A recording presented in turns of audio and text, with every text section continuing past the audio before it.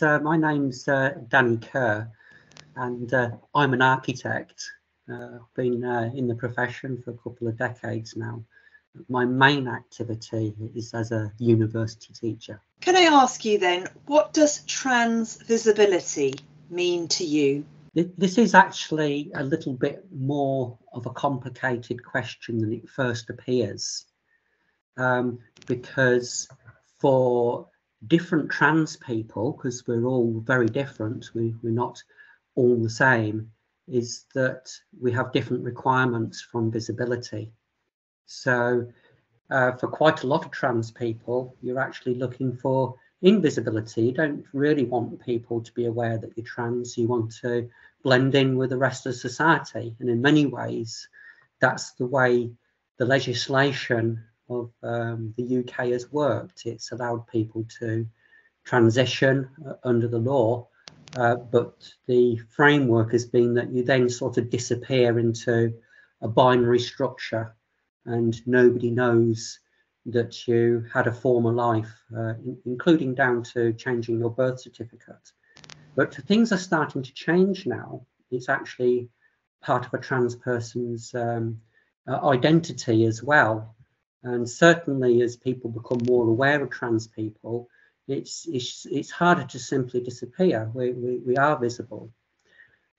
So it's important for us to be seen, not just as trans people, but to be seen doing the things that everybody else does. So trans people don't do different things to other people. We do the same things and the same diversity and variety of things. So I'm an architect, so it's important for me to be seen as an architect, you know, doing what an architect does, and as a teacher, doing teaching, and to show that trans people, just like any other people, do those things, but also do them very, very well. How can people better support trans lives? So on the issue of supporting trans lives, this actually links back to the visibility question. So if you're an ally of trans people, then you being visible as a trans ally is of immense value to trans people.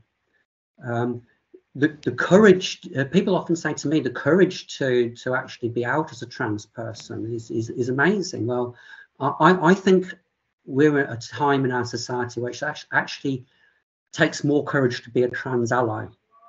So trans people are incredibly grateful. We need your support.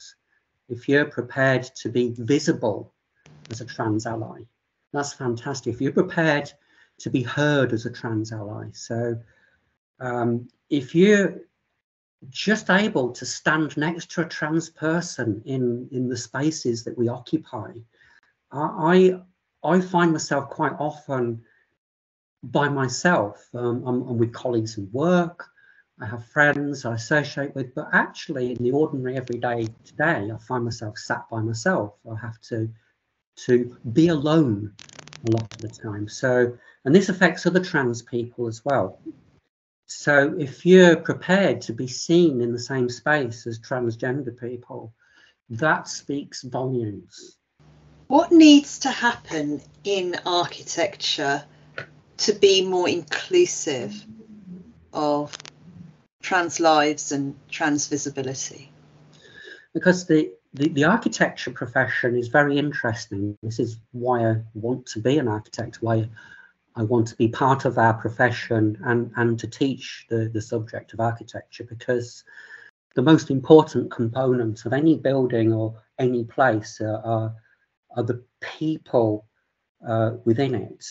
And we have to have that understanding of different perspectives. And so this is an issue of perspective, isn't it? As we try to understand other people so we can be better designers and have a better profession, we have to go through a process. And I think that process will always start with acknowledgement. We can't really understand people. We can't understand how to respond to people until we actually acknowledge people. So we need to acknowledge other people, we need to acknowledge their perspectives, we need to understand and acknowledge that our own perspectives have limitations. How can you be a great designer? How can our profession be great unless we acknowledge our own limitations? That means reaching out to others that we want to include and acknowledge that difference and that perspective. And ultimately, at the end of the day, and this is proven in the research, that the more diverse perspectives we have in the workplace, in our educational environments, the better the quality of our delivery, the better businesses succeed, the better we learn. Where should people go for more information about trans lives? Information on trans lives is difficult. It's difficult for transgender people. And imagine realizing you're trans and then you're going, well, what do I do? Who do I talk to? And this is something that we go through.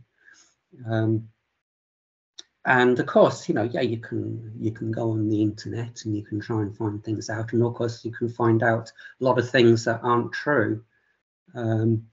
So you need sort of reliable sources.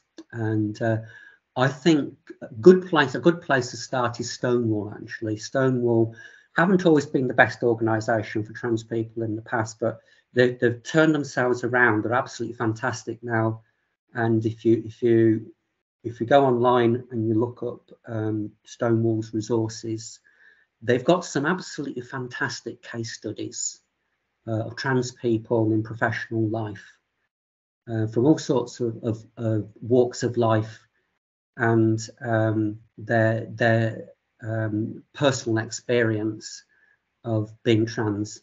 And I think that's a fantastic place to start.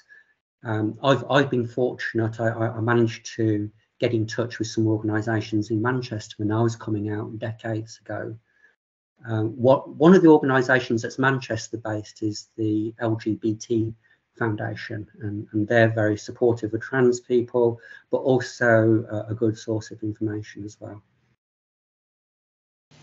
Do you feel your full self now? If so, what's your favourite part of being your full self?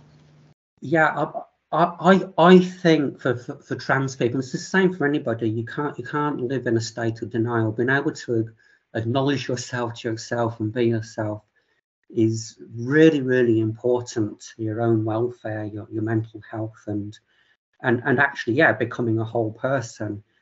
Am I a whole person? Yeah, no, I'm not actually. I would say that there's a number of aspects to it.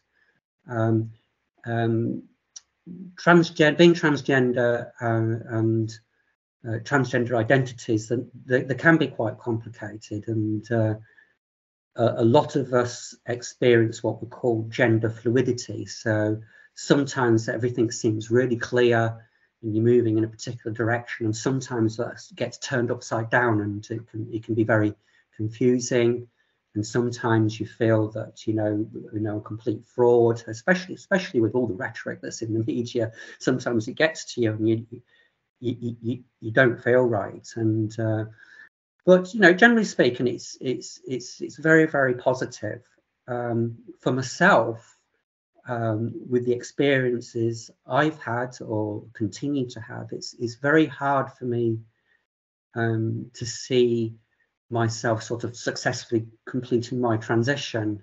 There's workload, there's the justification of spending the money on it, and all these sort of things, and also transitioning at an older age as well. So yeah, it is a process, but the way I see it, it's about engaging in life. And can any of us really say that we're a whole person? And what does that mean anyway? So if I say what is the best bit about it, it's just the joy of engagement in life, anyway.